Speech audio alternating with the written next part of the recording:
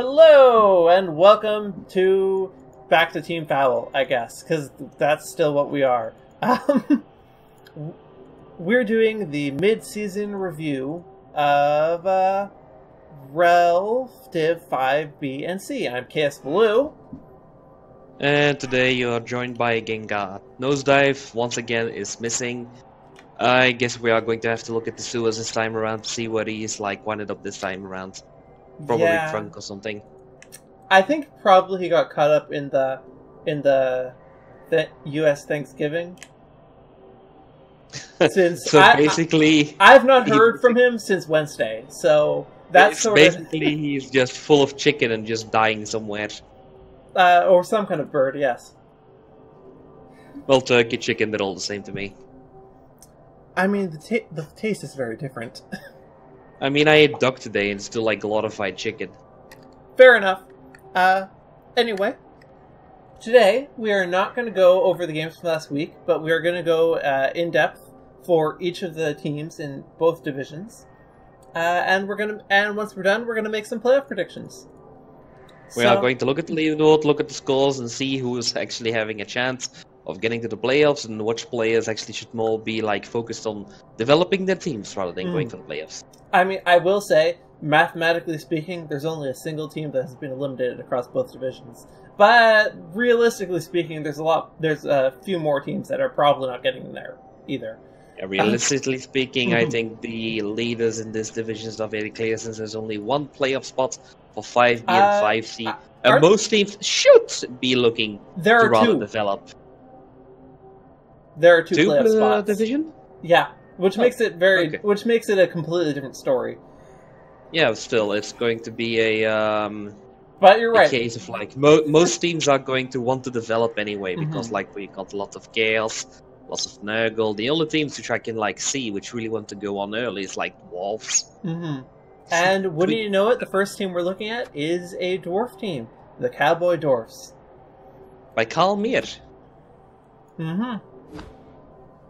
We start off with a lack of Mighty Blow, but a nice appearance of lots of guards. This is the reason why I think he's also winning a lot of matches. Yeah, I mean, dwarves are really good early on. He only has... No, he actually has two runners. He bought the second one. And he made it a sacker at that. I like that. As I said, he has a lot of guard. He's doing guard first before Mighty Blow, which I think is a solid choice. It makes your development slower. It is. But it makes you just so much stronger. For example, he has a plus movement on the Troll Slayer, which in general is a bad choice. But if you can get it like on a very developed Troll Slayer with like Mighty Blow piling on the pro and everything, is actually a good choice. I agree. Sorry, go on. It sucks that he has it early on, but if he can keep this guy alive, I'm going to say this, if he can keep this guy alive, because the Oil Miners of Pixel and Division 2 also had a movement up runner, and after he faced me, that runner wasn't alive anymore, but if he can keep it alive, it's going to be a good piece. Yeah, I agree with that assessment. I like movement on a Troll Slayer that is developed, that has all its key skills, but it's not really very good on it until it does have them. I mean, it's not bad, but it's just there's much better options for it. In general, I completely agree with this dwarf team, except for the fact that he has a dodge Longbeard. Yeah, that's the other thing that stood out to me. I like dodge on the runners. I like dodge on the blitzers. I prefer diving tackle on Longbeards. They have natural tackles, so diving tackle becomes really dangerous on a Longbeard. Exactly. Plus, it's a player that's going to eventually take stand firm anyway. So... Might as well. Yeah, exactly. Plus also, here's the thing. Dodge is better on a Strength 4 player than it is on a Dwarf. And that's because the Strength 4 player has Strength 4. So I would not take Diving Tackle on a Black Orc, but I would take Dodge on a Black Orc. But a Longbeard is not a Black Orc. It having Tackle built in and it not having Strength 4 makes a very big difference here. Yeah. Still... Also, 3 rerolls, Apothecary, perfect. You don't need more. Yep. And still no stadium enhancement. I'm genuinely expecting to see that soon. I recommend Knuffles Alter because it is amazing on a dwarf team.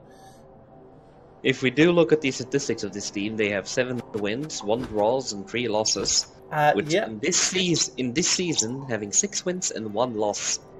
This is pretty big. If you look at the history, they have won versus Your Lizard Addy, Sukari's Lizards. They have won versus the Valorant's Paladins, which I think is a admin team. Yep, it is. They have won versus the Heroes of the Salt Coast, which is King of the Cosmos trying to rebuild his vampire team, which got beaten up early on. Yep. The only team they've lost against has been the Chaos Dwarves, Lich's Skull Crushers. That's a surprising one, to be honest. And they've drawn versus the Frozen Dead North before actually going into the season. Yeah, but that would have been in the Greenhorn. That game doesn't count. But yeah, this team was sort of convenient being first because it's also on the top of the leaderboard with 18 points. You can tell they've won a lot too, with 7 fan factor over 11 games. Speaking of the Lich's Skull Crushers, that's the next team we'll be looking at. Okay, let's take a look. They have 5 Mighty Blow. Oh, it's this team. I don't know what to... I don't understand these Bull Centaurs. I could understand doing one Bull Centaur like this, but doing both of them like this feels really weird to me. I understand it completely. You know what this sort of a tragedy is? Kill them and ask questions later? Actually, no, it's late game strategy. This is develop. I do like how the Chaos Dwarves themselves are being built, though. Lich is going for a ultra late strategy, just building up the Chaos Bull Centaurs with like Mighty Blow on block, giving them casualties and just giving them touchdowns to build them up. Giving Mighty Blow as early on as he can to the Chaos Dwarf blockers just to build them up. As you can see, he first goes Card and then Mighty Blow, but on the one, he went for Mighty Blow first. Well, what is probably... 15... He's 15 out of 16 SVP, so he just needs to hit one person, he's going to be next level. Well, what I like to do for Chaos Dwarves is I like to alternate between Guard and Mighty Blow in the first level up, until you get Claw, anyway. Well, this is the thing, you have the traditional school of Chaos Dwarf, which is you have to go for 5 blockers, 2 Bull Centaurs, and 3 rerolls, but then you have the long-term school of Chaos Dwarfs. It's actually really different than most people think. Like, with the long-term of Chaos Dwarf school, you start with your 2 Bull Centaurs, your 6 blockers, only 3 Hobgoblins, you get the reroll later on, you get Mighty Blow on all your Chaos Dwarf blockers first, and you try to get that Mighty Blow Claw combination, and you build up. You take a season of losses, you build up, and then you become scary. Well, in this case, he did go for the 2 guard first, it looks like, but I want to say that this was, okay, what is the least amount of guard I can get away with and still have a chance of winning games? I think that's what he did here. This is also the reason why he's in the middle of the board. Yeah, and on that topic, he has a record of 4-2-1. He has... I don't have the list of who he... I did not include in my notes who people have lost to. So, you know, let's figure that out live. Let's do it live. We already found out he beat the leading dwarves. So he tied against Really Famous Medics, which is a Chaos team. He tied against the Rottingham Rockers, which is a Nurgle team. He lost first to Gotti, the Lizards. Lost against Lizards, and... He won versus... Does he only have one loss? He only has one loss. Yes. And yet he's in the middle of the pack. 2 draw... Actually, no. He actually has a decent record. It's just that the people at the top are doing really, really good. Yep. Let's go to the Knolls and actually look at this. Let's go where? Sorry? The next team, the Norse. Oh, You the Norse. worship You chaos. worship chaos. This team is special. Shut up. That's the team mod. This team took a beating, I now, think. I'm pretty sure there are more players on here the last time I looked. Either he has fired a lot of them because he's having a lot of bye weeks and he wants to get his positionals to get the experience, or he has lost a lot of players. He does actually have a bye week this week. So, and he does seem to have all of his positionals. So, I think he did just fire all of his level 1 linemen. Well, okay then, that's interesting. But let's look at what he actually has. He has a Block Mighty Blow Yeti. That's really scary. Yeah, that's really scary. He also has a Palming Berserker. That's also really scary. And he has a plus Agi Runner. This with sure hands, which is also really scary. Yeah, he doesn't have lots of level ups except for the dirty player kicker, Humber, Yeti, and his runner. But every level up he has is a good, scary piece that demands respect. Yeah, like I know not all Norse players like the runner, but this is a really good player. There is nothing wrong with his runner, basically. It's a ghoul which got an edgy up, which got dauntless, which got block, which got sure hands, and it's the same amount of levels, but even better. There's nothing wrong with him. It's it's a really solid player. And the team has murder power. Like all it really needs is like a little more development on the Ulfs, I think. Doesn't really need it. The only thing this team needs is a bench. The only thing it wants, other than a bench, is a little more development on the Ulfs. Yeah, ideally you want to get strength up on Ulfs. But failing that, both of these Ulfs are 4 SPP away from leveling. I'm sure he wants block on Hairy Uncle. I'm not sure what I would take on Successful Baldness Gear. I do not play Norse, so... Usually, if you want to be smart about it, you get guard, because Norse has a huge problem with who am I going to get guard on? All of your strength access players are frenzy players, so getting guard on one of them is actually really bad. Your berserkers usually are lying half of the game flat on their face because of piling on. So having guard on them is not really a useful skill. So mostly what most Norse coaches would do is get block guard on the Ilfornus first. And then maybe get Juggernaut and Wrestle and make them into dedicated service. Yeah. Also having guard on the Yeti. Guard on the Yeti is also a very much taken tactic, but of course, with a Yeti which has block, you might want to go full crazy and get piling on them, and it's just a choice you want. I mean, you could just have a claw palmer straight up. You're right. You don't really need Juggernaut that much because you have block. So, I don't know. Either guard or... I think guard is still really good on this player, though. All foreigners need guards. That's simple.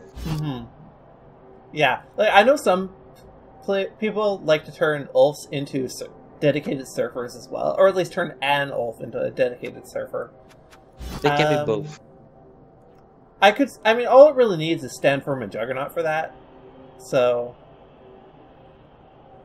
Pick one of those up on the way to getting guard.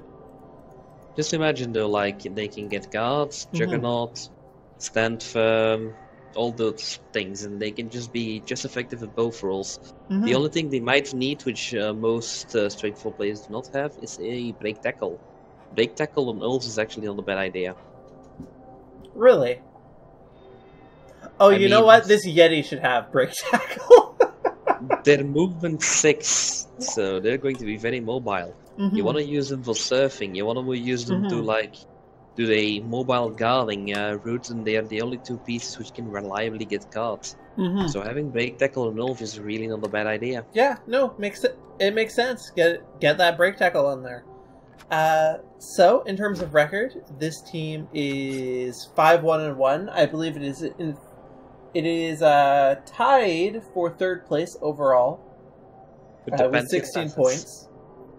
Yep, with the Pantheon Passers. Their one loss is against, let's see, the Cowboy Dwarfs, the first place team. So, you know, they're going to be happy that there's that second place option, because they aren't going to win any ties there. Yep. They also tied against, who the heck are the Ordos Incompetent? No, that must be a Greenhorn game. Yeah. Yeah, they tied against Anyway. High Fivers. I want to go to the next team because I see something very fun. The Rottingham Rotters. Rockers. Sorry, every time. Rock you like a hurricane. They're rockers who trot. Yeah, only 3 Nurgle Warriors, though. That's a shame. Actually, Sakari, this is a tongue twister for you. The rocker is rotting, the rocker is rotting, the rocker is rotting. Keep saying it. What? The rocker is rotting. Keep saying it 10 times after each other really fast. No, I don't think so. I have a hard enough time talking without trying to say tongue twisters. This is a really good looking Nurgle team, and despite it being a Nurgle team, it's doing really well. The Beast of Nurgle has Guard and almost has its second level up for, I would take Stand Firm, but maybe Claw if you just want to go full murder with it.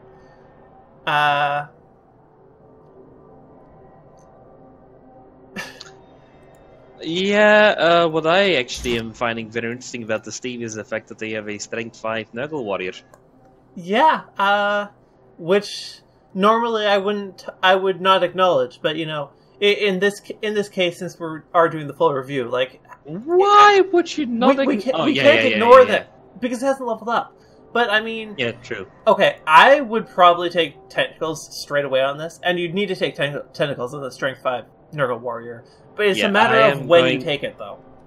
I am going to just do a shout-out here, like, Spirit Crush, please level up your players so we can, like, review them. Mm-hmm. It's not nice, just, like, thinking of, like, what could we potentially get. We all know that you are going to get either Tentacles or Block. It's not a surprise. Yeah. You don't need to, like, feint the other coaches into, like, some sort of a false sense of, like, ooh, what's he going to get? Is he going to get Mighty Blow? Is he going to get Claws? Nobody knows. We kind of know.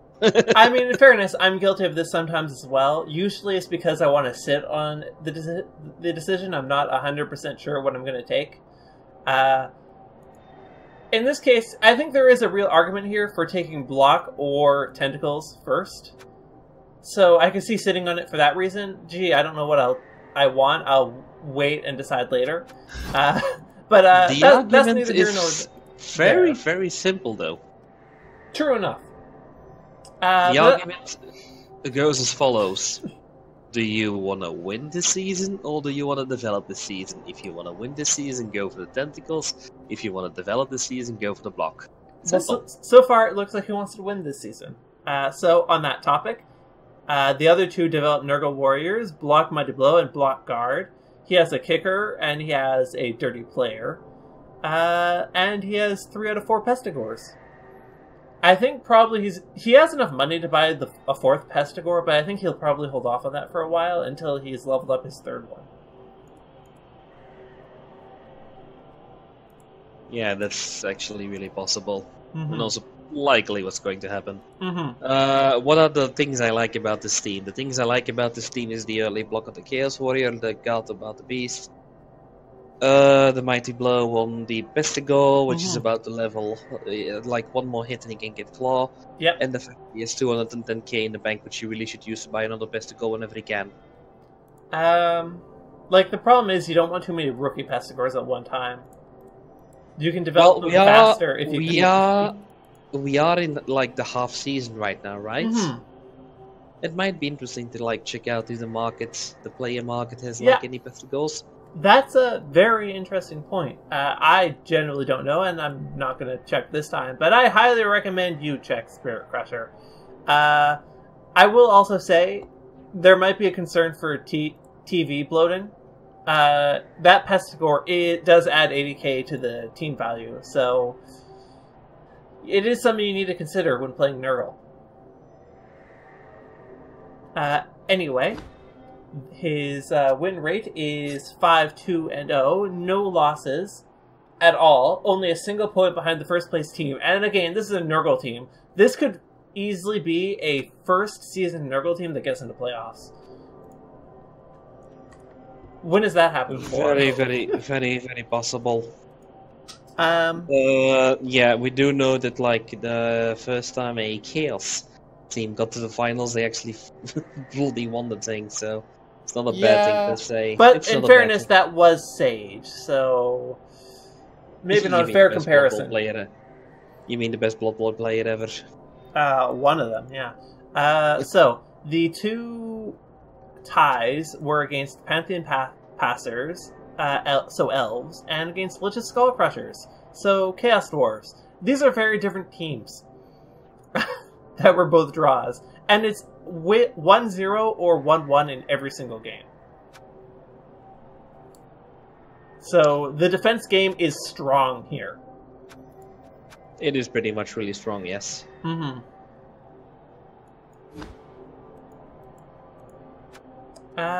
Okay, so, unless you have something else to add for the Rockers, let's move on to the next one. Which is going to be the Hufflepuff Heroes, coached by Wu Gambito. The guy who's able to level all his Tomb Guardians at the same time and actually get an agility up skeleton. No duffers in these Hufflepuffers. Okay, but this team this season is not having a great season. It's sitting at a 2 wins and 5 losses streak. I mean, it's having a great season for development. Just, they're building clearly for a good next season. This is the thing about Camry, mainly when you go play higher up though. You're going to be able to stall out a lot. You're going to be able to get a lot of draws. But winning a match with agility too it takes luck.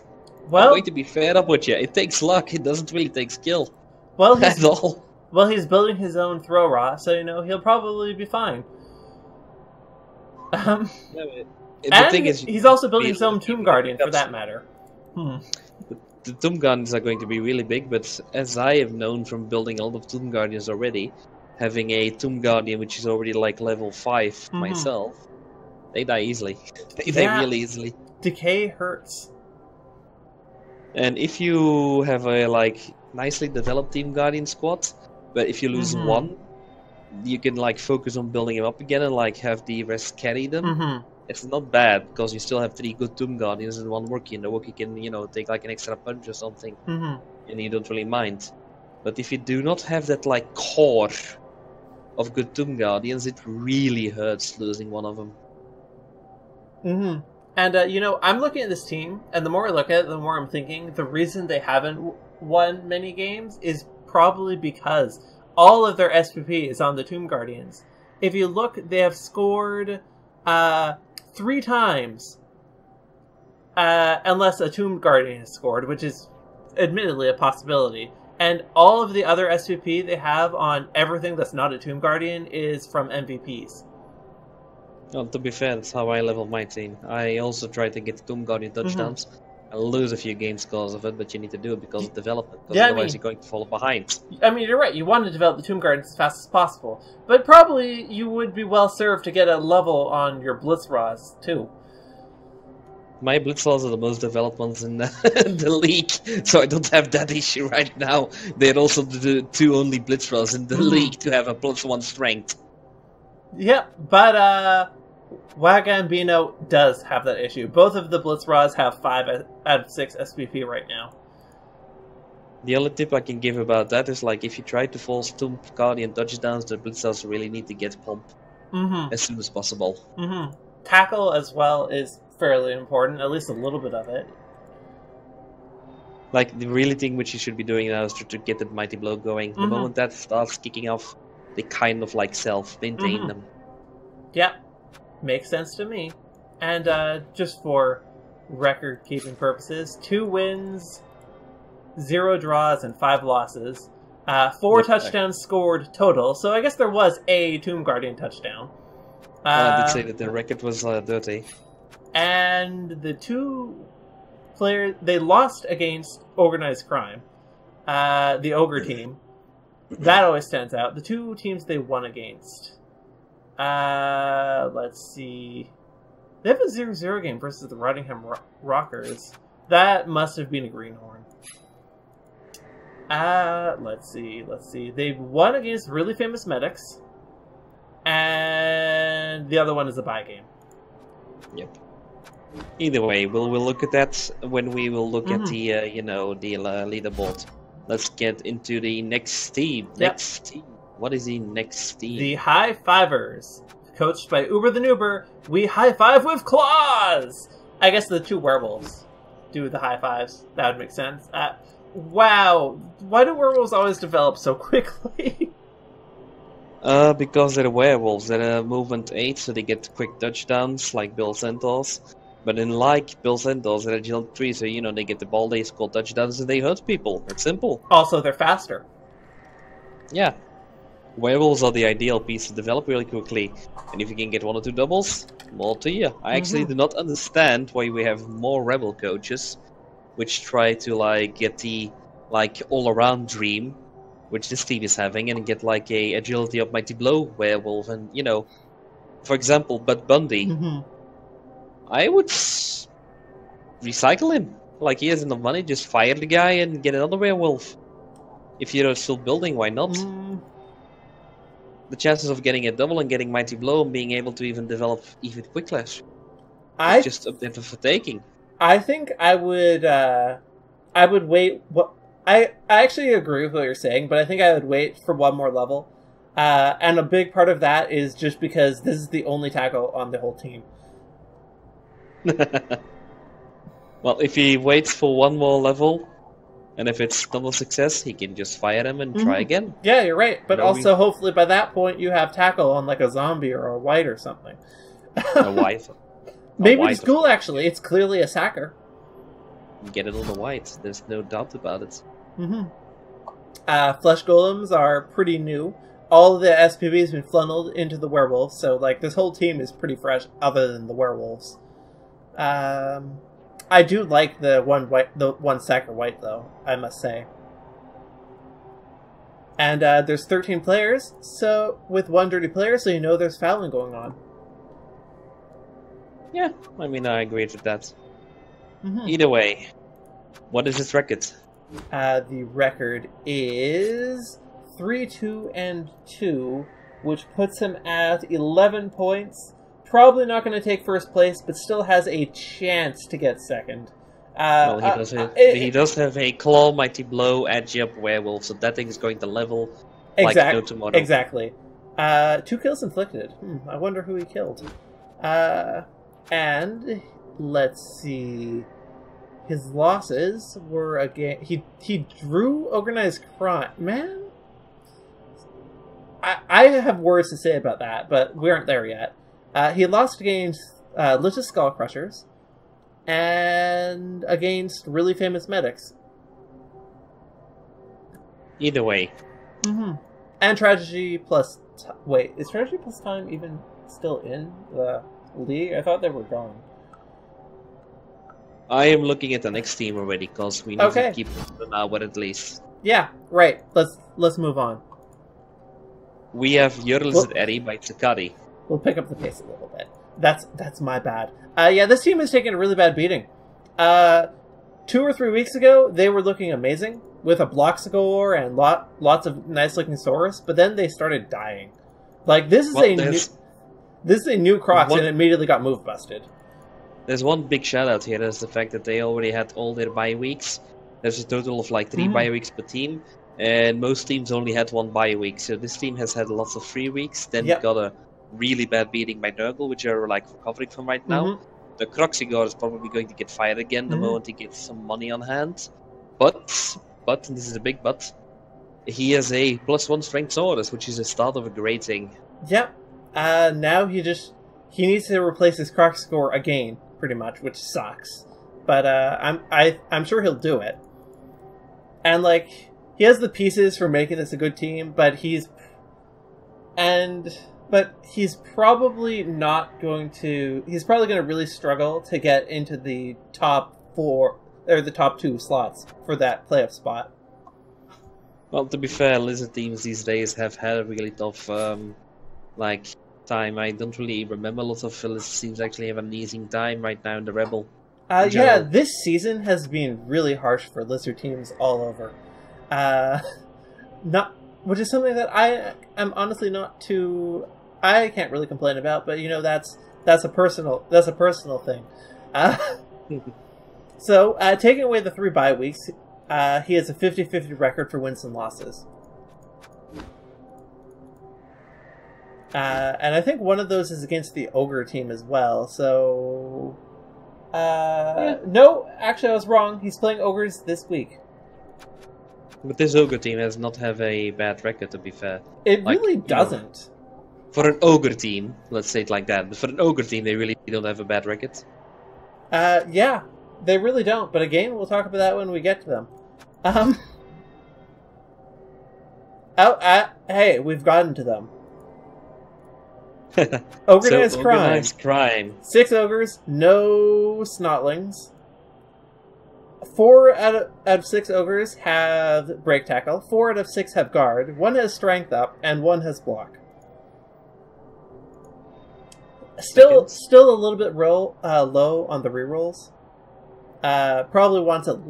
Well, I mean, it's ogres. He could go up to 6, but probably wants like 4 or 5. Yeah, this is the break tackle ogre team. Like, in general, I like this team, but they're not as awesome as the other ogre team, which we will review pretty soon. The yeah, Ogre All Stars. I like Ravenpow's ogre team better, but you cannot deny ridiculous pieces.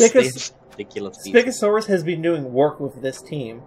He has a record of 2-1-4, and now, in fairness, one of those wins is a bye week.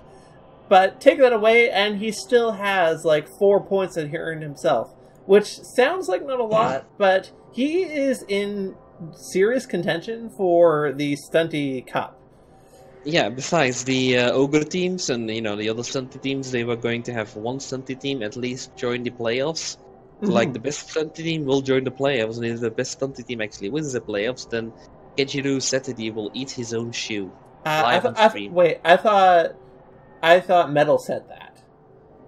Metal said that Kejiru would eat his own shoe. Oh, okay. Look, the important part is someone is going to eat their shoe if Stunties win. Yes, so we need somebody to win with the Stunties. Yep. Yeah. So, as we already mentioned, the one team that Spigosaurus did win against was the Kepri. They just sort of destroyed them. But they have a few matches coming up that are looking pretty good for them. I'll mention it here because they don't really factor into the regular playoff chances talk. They're Stunty Cup or bust. So, they have Sukari up next, as I said, and that could be a good match for them because Sukari is looking pretty beat up, and they are playing Goblins later on as well, and that could be a real swing match for them. It's going to be interesting, but I am looking at one of the top contenders of the division right now, which is the Pantheon Patzes. Yep. The other team tied for 3rd place. Go forth, my champions, and claim the Orb of Zot. They have a really hefty bank. Yeah, this team might be looking at like keeping a bank for some reason, but it's not for like the market because there's no market yet for ReBBL their first season. Unfortunately, not. Or maybe fortunately, because this team is already looking pretty damn good without buying any special players. Well, I mean, they can get another catcher for some more speeds. They can give him dodge and block. They are developing their other catchers to be amazing. They have an amazing thrower. One of their blitzes is a sidestep large fence, so you're never going to touch that guy with a mighty blow claw pumper because you cannot pump him ever. 2 Agi5 catchers, one of which has wrestle. He's getting a really good team. Like, it's a couple more level ups, and it's hard to imagine you'll be able to keep the ball safe against this team. The only way you'd be able to do it is just pure strength guard spam. So, dwarves. Pretty much. Yeah, like this is a really solid looking team, and they have had, I want to say, no. I'm thinking of the other Pro Elf team. But all the same, they have a good record, 4-2-1. Their one loss was against, let's see, was against Sukari, actually. Which, honestly, if you're going to have one loss, this is probably a good loss to have, because it's against someone who's unlikely to be in competition for the playoff spot. Yep. Okay. Next team is looking very special, by the way, just heads up. We met the Baal spawn, and now we are in this team. Still only 5... He started with 6 vampires, right? No, he started with 4, I think. Okay. He's slightly building up his roster, but he needs to fire his, 1 SPP movement 5 vampire, and maybe get rid of the Niggled guy if he doesn't get player. So I do like one thing about this team, which is really special. And what would that be? Oh, actually, I see it. Thick Skull. Do you know why this is so interesting? Why don't you go ahead and say it? Well, you know that the vampire, when they bite their own players, they get a free armor a break, and they have to roll the injury table, right? Yep. It's an injury table without mighty blow, so the chances of getting casualty is really rare. But with the Thick Skull, you have more chances of it going stunned rather than KO. It caps out at KO as well, so if it's a casualty, it always goes to KO. But no. Yeah.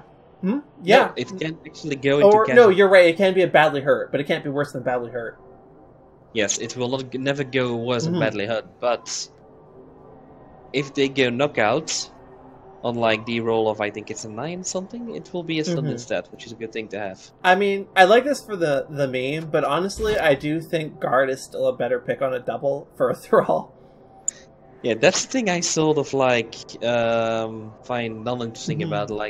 If it was a normal pickup, it would be fucking amazing, but right now it's a double pickup, and what? Thick Skull, Mighty Blow, are you just trying to be memey? You could have had 3 guards by now. Yeah.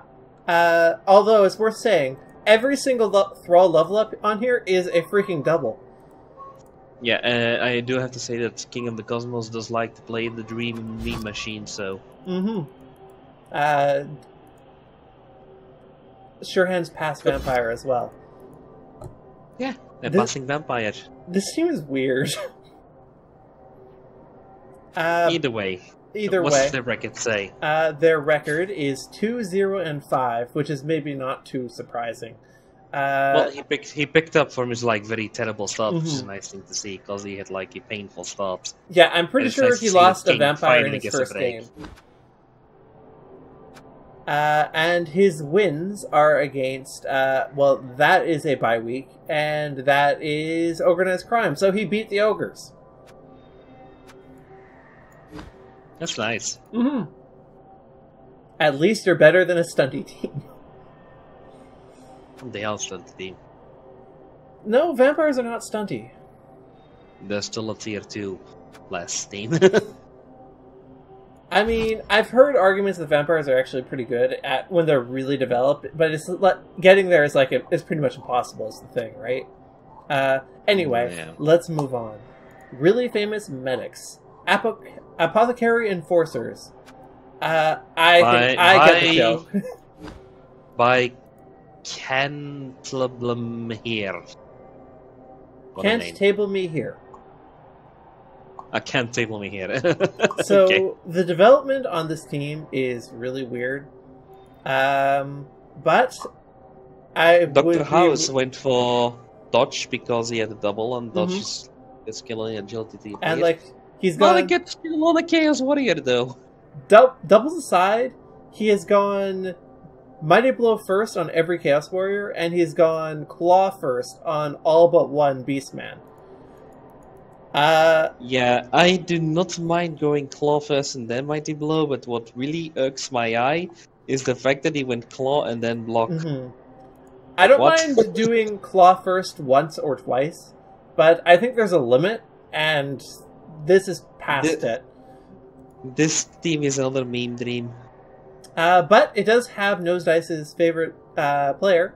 I'll mention it since he's not here. The Catcher Mighty Blow, Dr. Payne, Chaos Warrior. Oh, Dr. Payne, why are you so weird? Roll a couple more doubles, and I'm sure Iron Master will buy it from you. Give him like Nerves of Steel, edgy up, and make him like the best catcher ever or something. Yes, exactly. Didn't this team have a Minotaur and it died? Like, I feel like this is the second Minotaur. King of Medicine number 2. Well, it's only played 2 matches, so it's definitely not it's definitely new in any case. I think we are also dealing with a special or a new coach either way. The records also show that he has like 3 wins, 1 draw, and 3 losses, so it's really down the middle. I mean, his record is not that bad, so it could be a new coach, but I think he might also just be sort of screwing around. Sort of quirky. Yeah, like, I don't think this is a serious attempt to develop Chaos properly. At least not in a shorter time span. Maybe 3 seasons from now, it'll be an amazing team. No, still, it's a weird way of going around things. Like, you have a certain order, which is already proven to be the best order, and this is not the one. Indeed. Let's see. They have also played against the Ogres, so that's one of their wins. That'll be over here. Looks like they just played against Goblins? Oh yeah, no, that was their last game. We'll talk about that in a minute. But yeah, they lost. One of their losses was against the Gobos.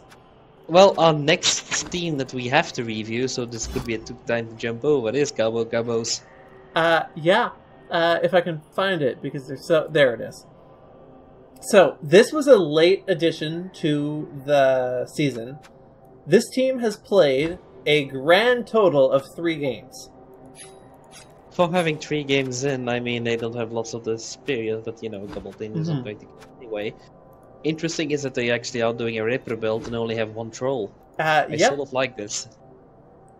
They also have a Sneaky Gits now. I don't really like taking Sneaky Git first on Goblins, but I mean, sure, if you're going to foul every turn, you may as well go all the way for it. The Sneaky Gits, or like 2 Sneaky Gits in my case, because if you haven't seen my fall team yet, Chaos and Blue, I have 2 Sneaky Gits, allow you to foul every turn with Reckless Abandoning. Yeah. Assists? Well, the thing we don't care about assists, we care about the extra armor break. The thing with Goblins, though, is that you can do that anyway. You don't need Sneaky Git to enable you to do it. You take Sneaky Git on a player who already has Dirty Player, because then you can foul with Abandon with them. If you're going to do shitty fouls, you might as well get a shitty skill to like stop shitty fouling from being send-offs. True enough. And it is a Ripper build, which I love. He might have been able to even pull off a 2-troll Ripper build, but speaking from experience here, that is a little bit harder to land, that one. Yeah. You do need to count on your opponents having a certain amount of TV with it. A certain amount of low TV in this case. Either way, let's look at the statistics, although it doesn't really matter for this team. So yeah, this like I said, 1-0-2. Win. Yeah, it's not bad.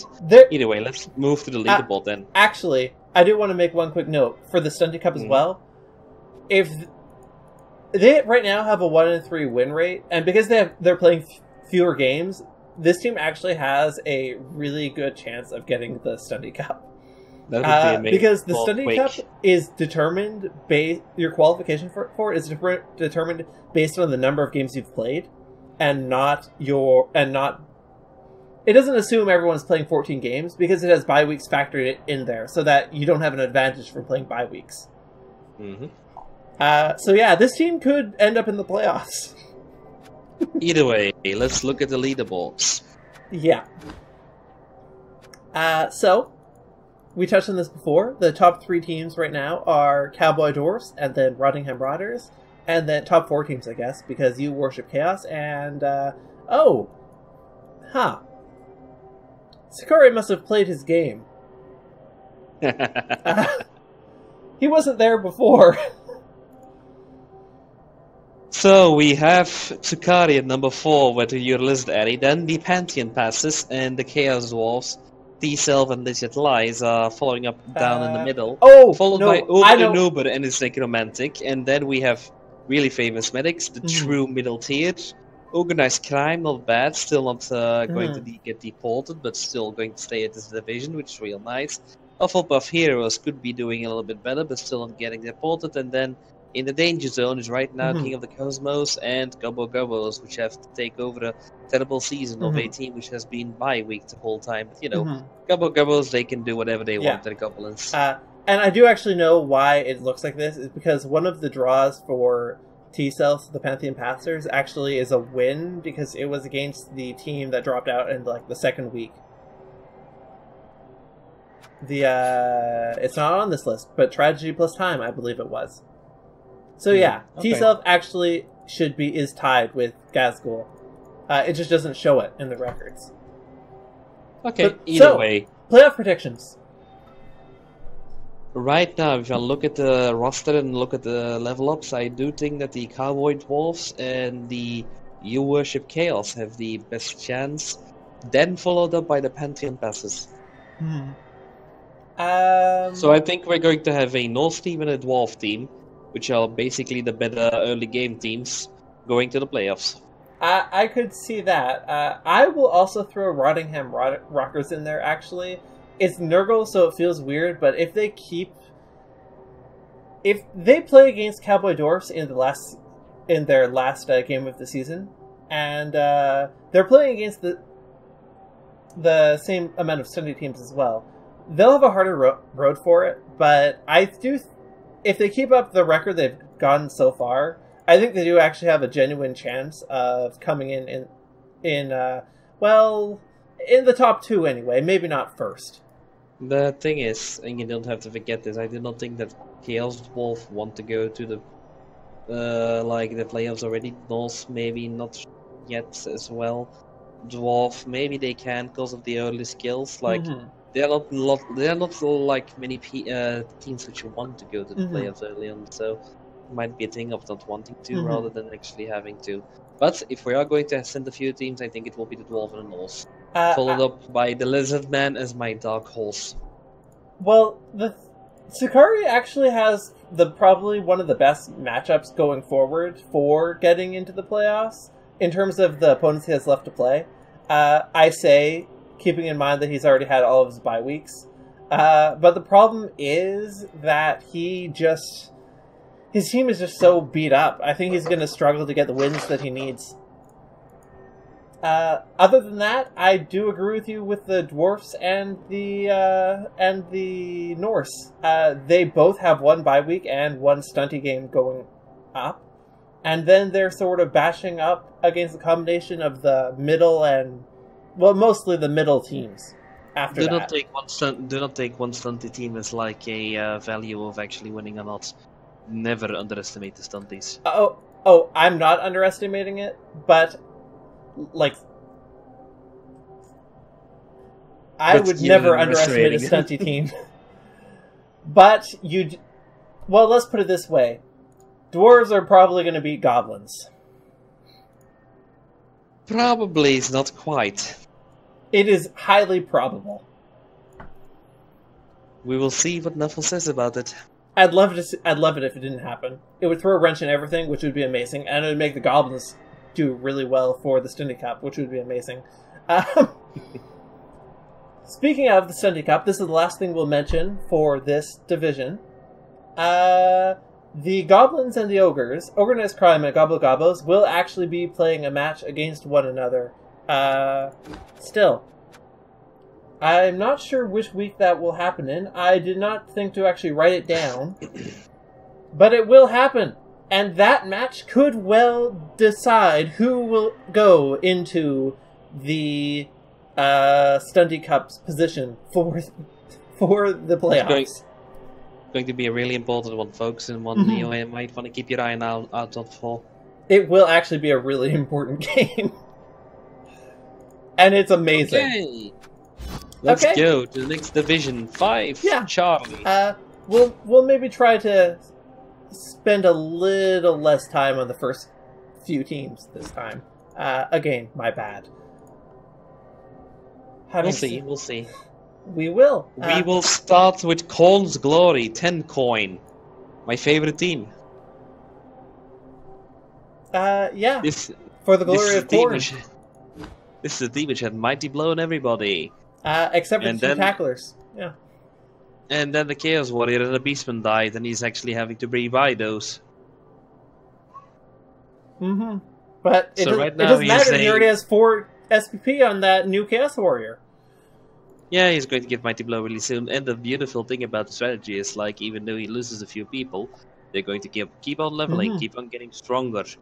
He actually invested in a 14 reroll because of all the rerolling he has to do. I actually do not fault him for that. It's actually a smart idea. I mean, he has no block, so sure. He's just going for the kill team, and I think in 3 seasons, this team is going to be Division 1. Yeah, this reminds me a lot of Havoc's Orc team, actually. Except, this team has claw access. Exactly.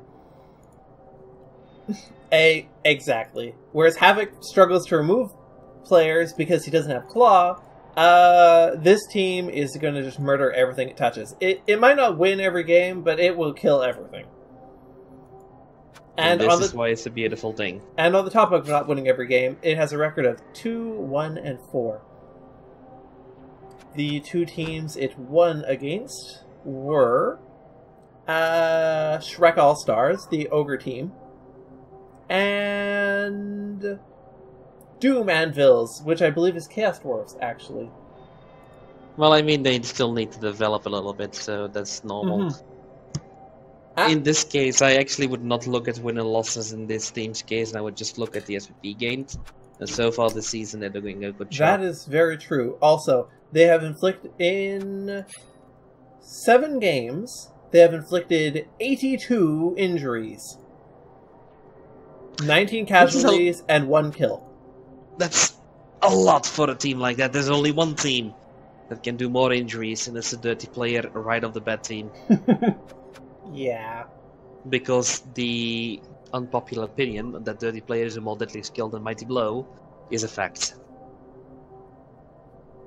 I mean, you can foul on a 2+, you can't Mighty Blow on a 2+. It's always, at best, it's always going to be like a 60% chance to break armor. This is why we are Team Foul. Okay then. Either way, what's next up on the schedule? That would be Busanda, with his lizard men, Cantacaros Cretaceans. Try it again. Cantacaros Cretaceans. That's more like it. Damn kids, get off my supercontinent! What do we have here as for level ups? There's an almost natural 1-turner. And nice. 3 Bloxsaurus and a Guard Crocs. I mean, this is sort of typical lizard development. Probably hasn't lost too many lizards. Been struggling a little bit to get SPP on Saurus, but not excessively. Yeah, I mean, the real issue here is that all the Saurus which are not leveled yet don't have a single point of SPP. Yeah, that is an issue. But, you know, despite that, he has been performing pretty well. In some ways, this actually reminds me a lot of Wave's team from last season. I think he's going to have 3 really developed Sauruses at the end of this and 3 rookies. Only, this team is much more TV efficient than Wave's was, because he doesn't have all that skink bloat. He might have been fighting skinks, which is not a bad idea sometimes. Yeah. If you don't roll a level up by your 3rd level on a skink, fire him. What does his win and loss ratios say? 5, 1, and 1, which puts him in 3rd place overall. Which is actually so yeah, he's actually been doing pretty damn good. And his one loss, his tie was against the Grungy Desserts, which is Nurgle, I think. It might be Undead. No, it's Nurgle. And his loss was against, if I can find it here, the Revenge of the Franks. That's got to be a bye week. Not a bye week, sorry. Damn it. Greenhorn game. He lost against Ironforge, 0-1. That's right beside it. This was a concede win. Did he miss the first week? I don't remember that. Interesting. Either way, I'm looking at the next team, Pro Nepality, which is looking really interesting if you know Soul of Dragonfire's ReBBL history. Y'all ready for this? So I don't know his ReBBL history. Care to elaborate? He has an all-team last season in REL Division 1, ended with 2 alive positionals. All of the rest of the team was either killed or just nailed until no repair. Okay, so I immediately understand the context then. Souls of Dragonfire plays amazingly risky with AV7, gets silly injuries like double niggles and stuff like that, but he never fires a play and keeps on going with them. He does have 2 kickers still.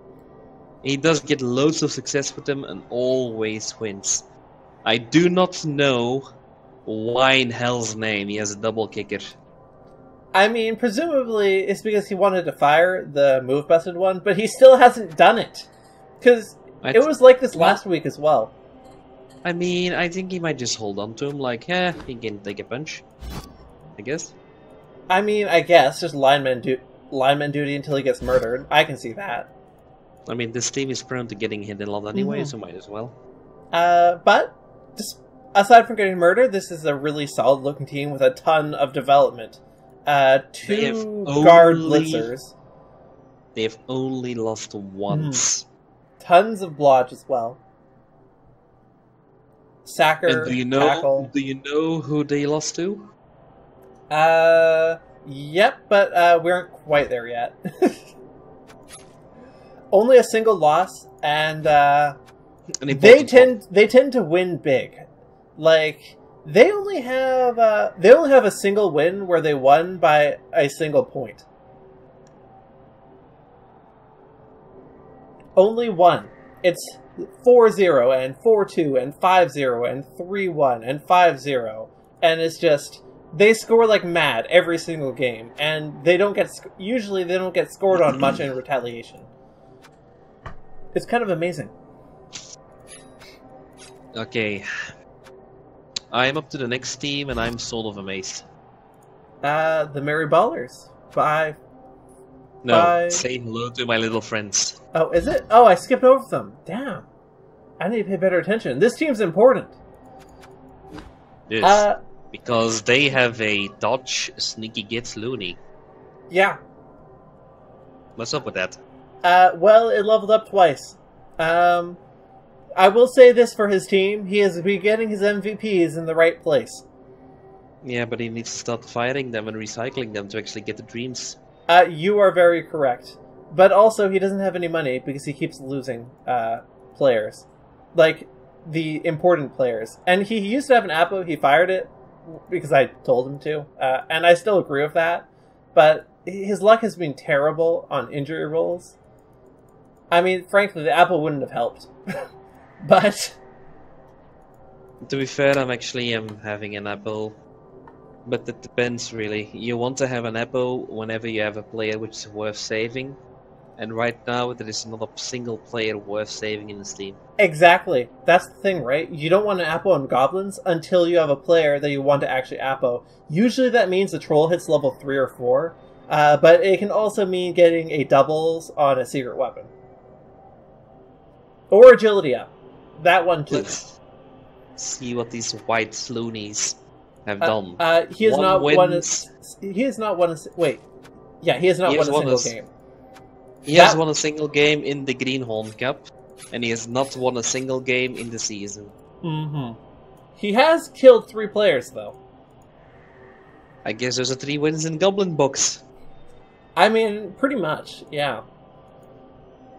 So he has 4 wins and 10 losses. Mm-hmm. Need to start winning again soon. Unfortunately, probably not in contention for the Stunty Cup, but not every Stunty team we cover can be in contention for the Stunty Cup. And we still have 8 games to go, so, you know, all that could happen. Yeah, anything could happen, but it probably won't. Still, this team has the ability to play spoiler just on pure murder power, with the number of kills it has made. I am looking at the Mary Bowlers now from Formosus. Yes, the Kislev team. Which has been on vacation for a few weeks now, so they have like lost 1 or 2 games, but they did one admin. Mm-hmm. They did one on admin in time, so they're not getting kicked or anything. It's just like they just lost a few games because of, you know, vacation. It happens. And honestly, I don't know if this looks like a good Kislev team or not. It doesn't look bad, but well, one of the things you really want to have on your blitzes is block. You want to get dodge on the catches, so that's all fine. Wrestle on the lineman, perfect. There's nothing much I can really add to it. Like his fresh giveless team, which hasn't done a lot yet. Let's hope that when he gets back, he actually is able to continue with it. Because right now, it's just going to get, you know, nothing because he's not playing. One can only hope. He's probably not in playoff contention, but he can definitely develop his team a lot, and he can maybe play spoiler.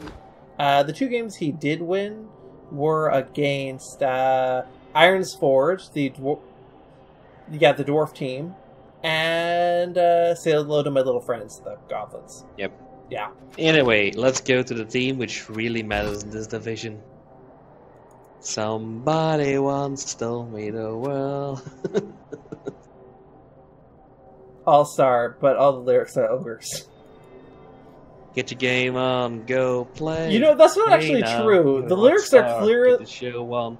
The lyrics are clearly Noblars. What the hell? He is a blotch ogre. So yeah, there's a blodge ogre. There's a pylon block ogre with a niggle. There's a guard ogre with armor bust. There's a plus agility ogre. And there's lots of snotlings. With, oh my god! Yeah. Oh my god! Still building up. Oh my god! Still building up ReBBLs. You are missing something huge right now. What am I missing? Say hello to my little friends. Have killed a block ogre. Wait.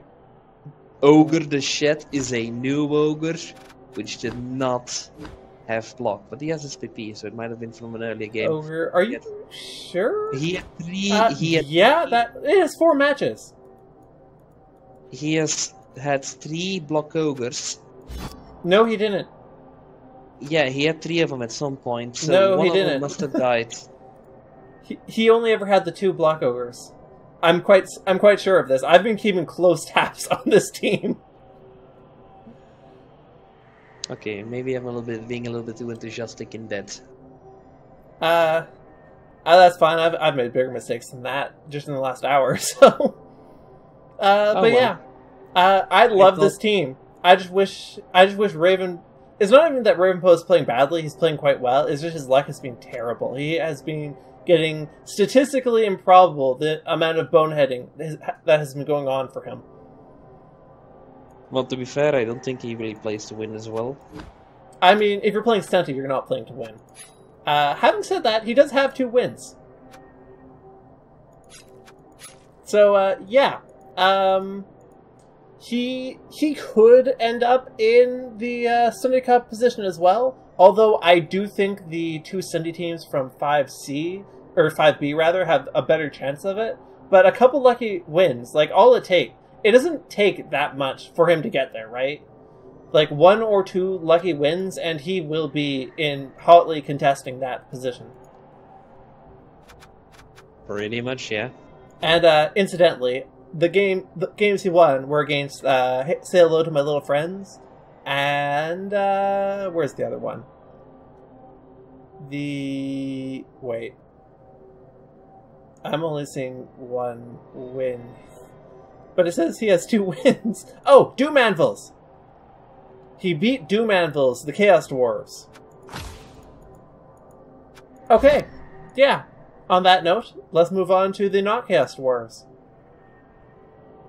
The normal dwarfs, Iron Forge.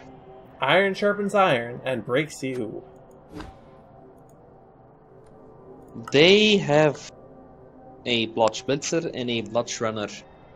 Compared to the Blotch Longbeard, I actually like this. Yeah, I like dodge on both of these players. I don't like that both of the runners took block first. But I mean, it's not a bad move. I just don't like it. He's going guard first and then straight into stand firm. I mean, there's an argument for this because having that stand firm on a couple Longbeard is really useful. But it also slows down your development a lot, so I don't really like it. I prefer taking guard into Mighty Blow. But the elephant in the room, I think, is the level 4 Troll Slayer. Which I'm a huge fan of. Yeah. It doesn't have any doubles. It doesn't really need any doubles. Well, why does a troll... This is the thing, dude. Does a Troll Slayer need doubles in your eyes? I mean, it's nice to have jump up, but you don't need it. Jump up is on a +3 with a Troll Slayer, so it's not really that useful. No, you don't have jump up for blocking people from the ground. You have jump up so that you have full movement after you palm someone. Still, it's not ideal. You want to get that on your blitzes, if anything. As I said, it is not something you need. It's a nice to have. I can't follow with the statement, but I do prefer Pro. Dwarves aren't supposed to be lying down on the floor anyway. Well, to each their own. The one thing that is actually really good on Troll Slayers, and this is a Troll Slayer developed enough that movement would be good on it, but plus strength on any dwarf at all, you have to take every time. Because dwarves are desperate for it. And the Troll Slayer is other than a Blitzer, the Troll Slayer is probably the best player for it to have it on. Because of Dauntless, you can actually face strength 5 people with ease then. Exactly. So, this team actually has a pretty good record. It has 3-1-3. Well, I guess it's okay. Anyway.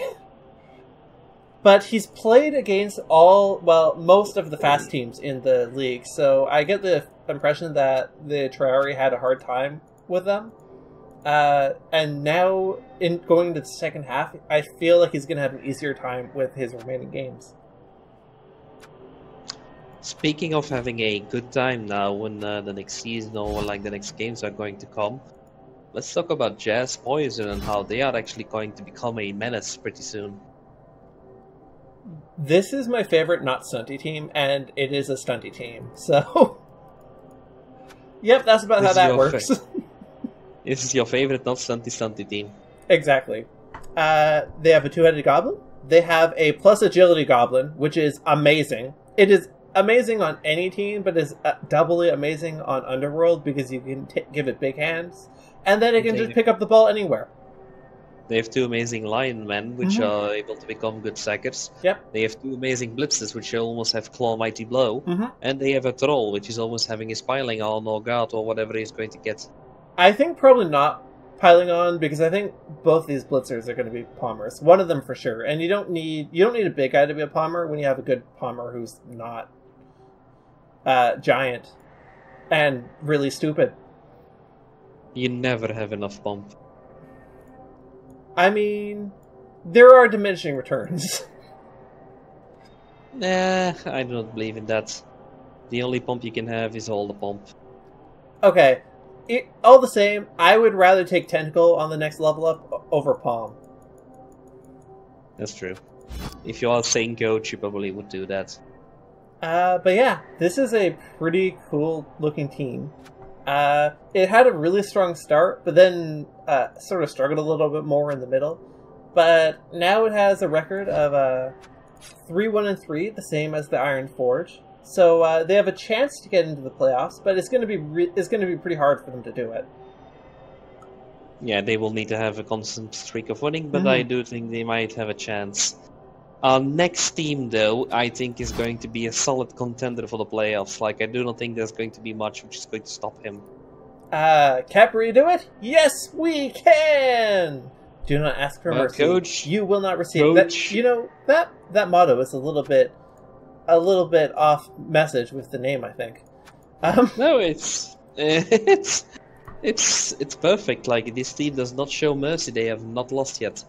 Fair enough. Yeah, McMackey can definitely do it. He is on a 7-win, 0-loss, 0-draw streak, and I do not think there are much teams in the ReBBL which is actually having this streak. Like, McMackey is just blowing it home on his team.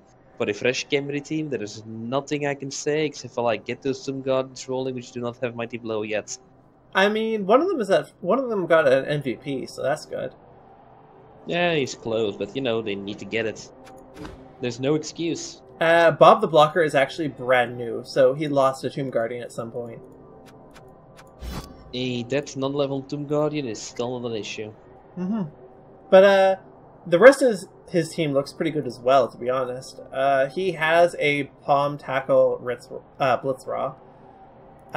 He has a Block Kick for Turn Throw Raw, and he has 2 Dirty Players. The 2 dirty players is probably also one of the things I can say that actually really wins games, because I've had one of those. Actually, I had 3 of those. But they win games easily. They really are a good addition to have. So, we already said that he has a perfect win record so far.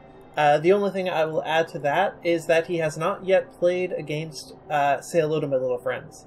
And we were talking earlier about do not count Stunty out. It will do terrible things to you if you underestimate them. But this is one of those teams. but he has this record of having played against all of the other teams that are at the top of the leaderboard. That's what I'm saying. So yeah. It's gonna be interesting either way. Moving on. We can look at the Royal Rumble boys. A-Green's Nurgle team. Yeah, that's a Nurgle team. This is more like what I would expect Nurgle to look like in their first season. Struggling a bit to get SPP on key positionals, but slowly working their way towards it. And, I mean, the Dirty Player Wrestle feels weird to me. Dirty Player Wrestle on what? One of the Rotters is Dirty Player Wrestle. Ew. Yeah. Yeah. But what this team really needs is it needs to level up all of these Nurgle warriors. And also these Pestigores. Like, it doesn't have a good ball carrier, and 5 out of 6 Nurgle warriors. Needs to get some block on there. And probably rather sooner than later. Probably, yeah. Out of curiosity, do you recall, was this a team that started with, it didn't start with 0 rerolls, but it started with like 1 or 2, right? The 0 reroll team was Stardust. Yeah. And all Nurgle teams standard start actually with 2 rerolls. Just like a normal thing to have. It's just the player's too expensive. Yeah, so this team just probably started with like 2 rerolls. Okay, I'm just trying to think of like how many of these players are new. Probably at least one of the Pestigores, if I had to guess. Maybe 2. But, yeah. This is definitely a development team where they just want to get a lot of SPP and maybe murder some of the higher-up teams. Probably not playing for playoffs this season. And the record is 2-2-3, which is not the worst. Could be better, of course, but not... John Cena and The Undertaker are going to be champions pretty soon. which is awfully fitting. Undertaker and John Cena? I mean, of course it would be. Didn't this team used to have a plus movement rotter? Yes. Shawn Michaels has been removed from the game, sadly. And he now has a Tetchy Triceratops, which I do not think ever has been a wrestler. Yeah, I'm pretty sure he killed a lizard. Pretty sure that's what happened there. So yeah. Actually, he has 2 lizards rotters. Wow. Okay. Yeah.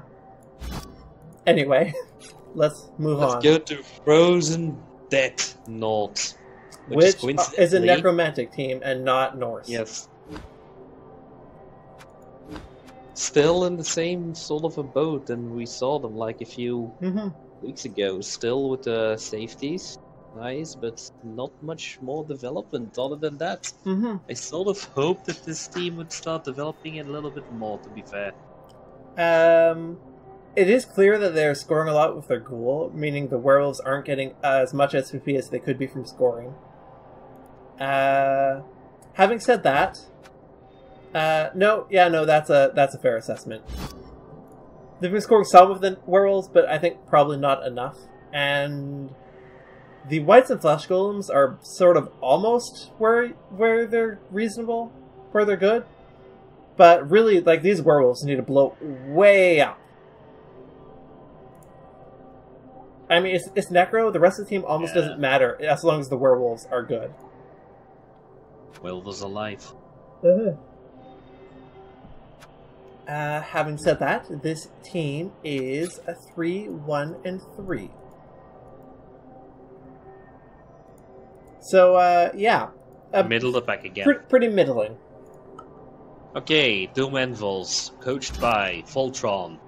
Chaos Dwarves with a strength-up Chaos Blocker. Yeah. This team is actually pretty good, but it's not really great for this season. I know that last time I sort of, I'm going to say this, but disagreed with the plus strength Chaos Dwarf blocker. I still sort of do disagree with it, but I do recognize the fact that Chaos Dwarf teams do need the strength up. I don't disagree with it. It hurts to give up the claw, but I think this is absolutely the right play to have taken the strength up. And it's just a shame. Like, you can tell, like, the SPP is really spread around on this team. There's lots of it. It's just spread around so it doesn't show up in a lot of levels. He's definitely been scoring on his Bull Centaurs as well, although maybe not as much as he would like. It looks like a lot of MVPs have fallen on Hobgoblins, which isn't great. But, like, I think you just keep developing this team, and it will be really scary to start the next season with. But it's probably going to struggle to win enough games for playoffs this season. Very, very likely, yeah. And having said that, its record is 3-0-4. Please, that's not that good, to be fair. He could be doing a little bit better, but then again, it's not super easy as a Chaos Dwarf to have a good early season. Then again, like, his players are all nice split up in this PP. If I were him, I would just, like, focus on getting all your dwarves leveled, getting the mighty claw block party going, and in general, just enjoy the season and build up. There's always next season. That's what I would do as well. I would want to end the season with all of my Chaos Dwarves having at least one level up, and I would probably want one more level up on both of the Bull Centaurs. And then that would be a really good place to start the next season from. Just wreak havoc next season and put the fear of God in other people right now by getting those things. Exactly. Just murder your way through the second half of the season. Even if you don't win, you will still have the moral victory. Let's go to the Woodies, which want to play this season in the completely opposite direction. Fast forward, no looking black, La Gland Bleu. So it took me a really long time to realize this, but it's not grand, but gland. Yeah, look, I'm addressing this now because I've absolutely been saying grand this whole time. Mais ce n'est pas un problème que le gland, c'est un autre word pour le... Never mind, I'm not going to try to speak French. My French is a little bit rusty. Yeah. Either way, le gland bleu, it doesn't mean the grand or the big blue. It actually means like the smooth blue or something like that. Yeah, no.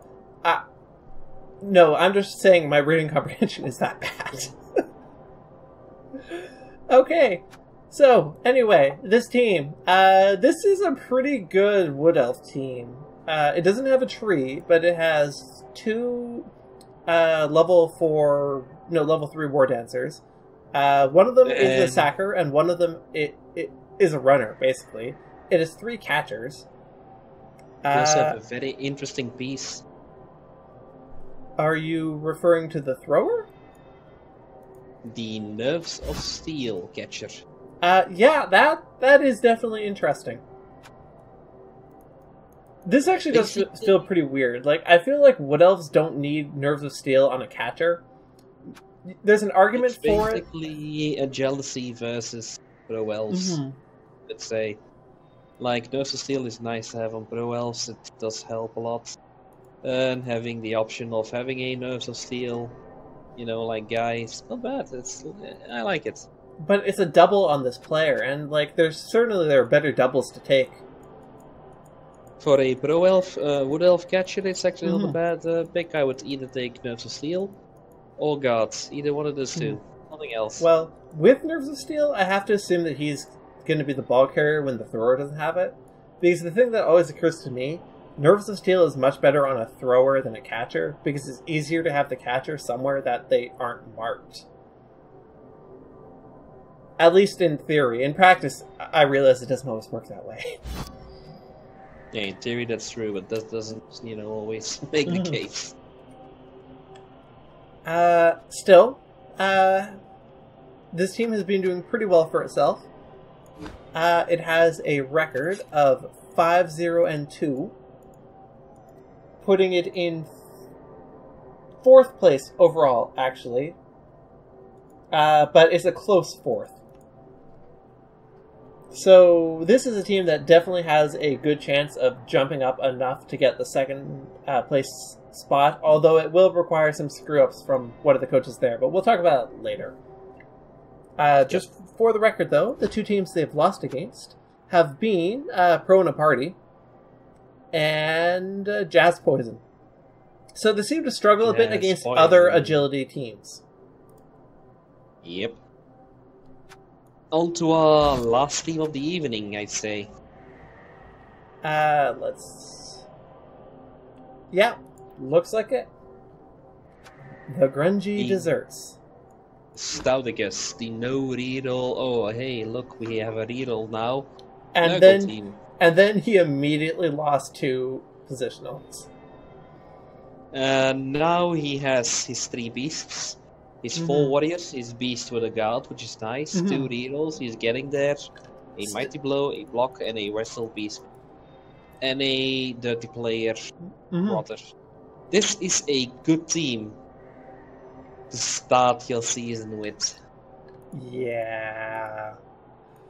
Unfortunately, it's 7 games into the season, which is about how long it took him to get this. This is slow Nurgle starting in full force.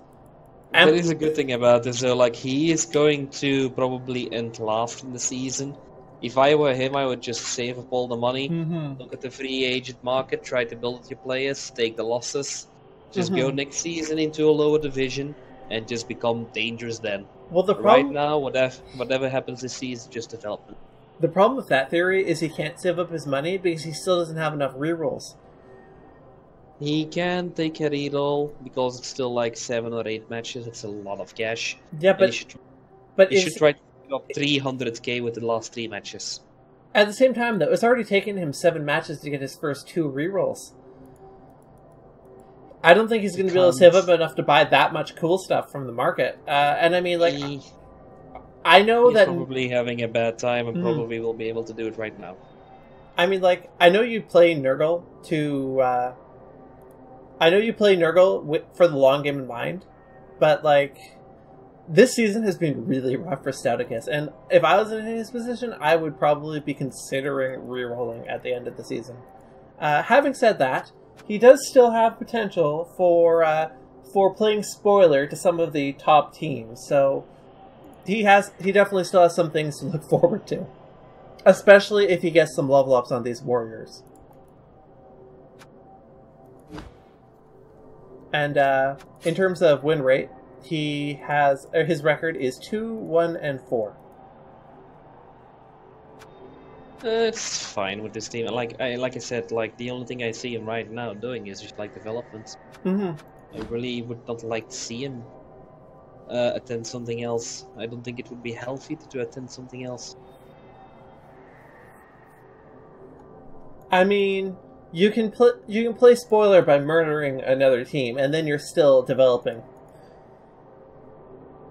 Yeah, I mean that's basically how you would develop. Like Murder. Like, for instance, he still has yet to play the Underworld team. That's a lot of stunty that if he rolls well, he could murder a lot of players. Either way, I would not count him out just yet. Indeed. He still has a role to play in this division. Anyway, let's look at... That is the board, not the leaderboard. Let's look at the leaderboard. So, one thing which is going to be my pick anyway, which is McMackey. I've said before, Camry are going to win everything, and I think there is one Camry coach who's going to win everything. I would expect McMackey even to do a Sage to win Super Bowl at this point. I don't know about that, but I do agree. I think McMackey is almost a lock-in for a playoff position. He's also going to make us win the McClan League. Oh yeah, that too. Yeah, he's totally going to do that. I forgot about that. Either way. Elven Union, I think, will be the second pick because Souls of Dragonfire is playing his butt off to be able to go into the playoffs with a pro team, and he's actually really doing a good job at it. So I expect him and McMackey to be the teams actually qualifying for the playoffs this season. I will say, I do think, okay, I think Basenda has probably peaked. I think they're going to come in a strong third, but it's probably going to be third. But there is a outside chance if Soul does drop some games, either Basenda or Thessa could steal that spot from him. I do agree with you that he's the favorite, Soul of Dragonfire. But if one person he does have a harder second half of the season than the two coaches right behind him. If one person is going to do it, it's going to be Tessa, because he's playing Wood Elves. Yeah, like, those are most likely just to do it in general. Like, Thessa lost the tiebreaker against Soul of Dragonfire, but he does have an easier second half of the season than Pro in a Party does. And honestly, the Lizardmen probably have a better second half as well, at least in terms of the teams they're playing against. Actually, I say that, but they're playing against both of the elf teams, who I think they're going to have a hard time with, so maybe not. Yeah. No, I agree. I agree with what you're saying with the elves. I do think it's going to be something along those lines. What else do we have, which I can say? I don't really know, to be fair. Space Lion and Iron's Forge Dwarf of the Triari have a chance of getting there, but I do not see it happening, sadly, for them. Yeah, like, pretty much Soul of Dragonfire would need to his team would need to implode. Pretty much, yeah. If his team implodes, this second place spot is anyone's to take. Almost anyone's. But I cannot see McMackey not coming in first. I do think that if you have won like 7 wins in the season, then you are going to be at the top 3 at least. since the top 2 spots are going to be playoff spots, there's a big chance he's going through. I really do not see him, like, failing to get there. It would be a surprise for me anyway. Yeah. And as we already established, he's already beat his biggest competition, Soul of Dragonfire.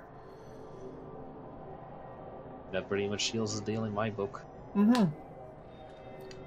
It's Wave all over again, only I can get behind this one because it's Khepri instead of freaking lizards. Either way, that was a recap of 5B and 5C. Do we have anything else to capture for that? Well, let's see. I mentioned all of the stunty game stuff already, so I think that just about does it. Next week we will hopefully have Nose Dice, and we will definitely be back to the regular recap. Yep. We will having back our normal recaps. We will probably do a reset on all the things we will look at weekly. And we will keep everybody up to date of what's going on in the landscape of 5B and 5C. Okay then, so until then, this has been Team Fowl bringing you well, you just said the divisions. Bringing you the recap! Bye! Whatever he said. See ya!